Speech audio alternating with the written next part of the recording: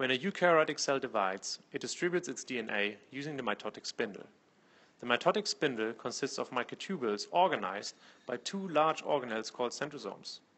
Centrosomes consist of a pair of centrioles surrounded by a protein matrix called pericentriolar material, or PCM. In order to organize the huge number of microtubules in the spindle, centrosomes grow around 50 times in size prior to cell division. We know that centrosomes grow by recruiting large amounts of PCM proteins, but how do cells actually control this massive growth?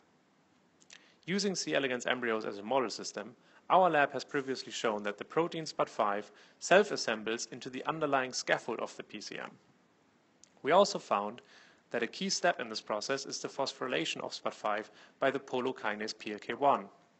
So we asked ourselves, is it possible that PLK1 phosphorylation of SPUT5 regulates centrosome growth and function, and if so, how?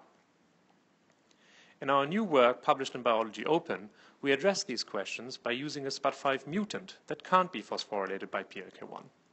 We found that this mutant can still bind to existing PCM and recruit other PCM proteins, but it causes centrosomes to grow more slowly. This means that PLK1 phosphorylation of SPUT5 controls the rate of centrosome growth, but not its maintenance or function. Based on these data, we constructed a theoretical model in which PLK1 phosphorylation controls the rate at which inactive individual SPUT5 molecules change into an active conformation that allows them to self-assemble.